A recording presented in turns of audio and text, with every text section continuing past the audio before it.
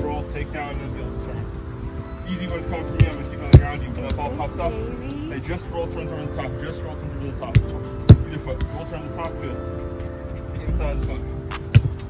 Good. Good. Roll, turns. Good. Down, around. Good. Well done. Cross up to go there. Turn.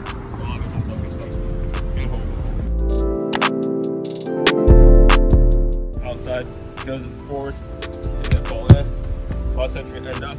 I teach forwards or two side on, to the back, you know, talked about that before. Yeah, so you're just seeing right here, you're taking a roll turn on the inside, or depending on where his weight is, you're taking on the outside, and go for a stroke, you know?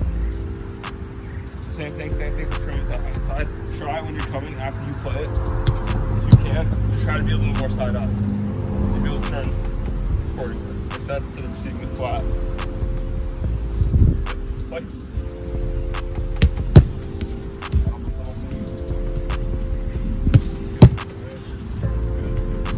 see that. Going to get him side out. That's it right there. Exactly what I want.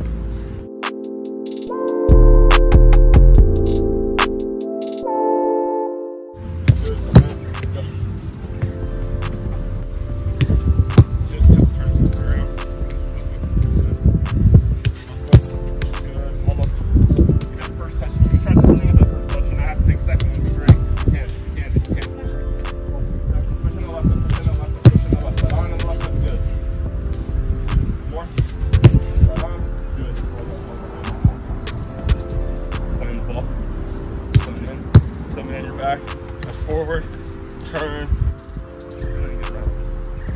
So, so forward's coming in, or the center back's coming down in, you feel him, take a touch forward. If he doesn't follow you, cut it back, and then we can attack him one-on-one.